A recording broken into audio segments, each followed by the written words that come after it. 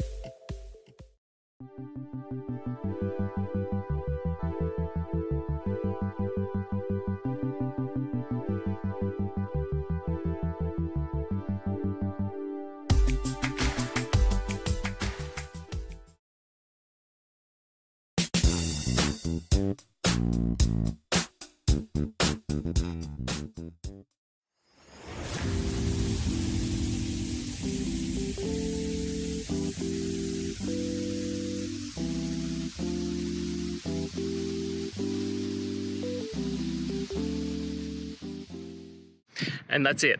I hope you found the solution that you're looking for. If you did, please hit subscribe. I'd really appreciate it. And until the next time that you need technical help, I hope you have a good one. Cheers.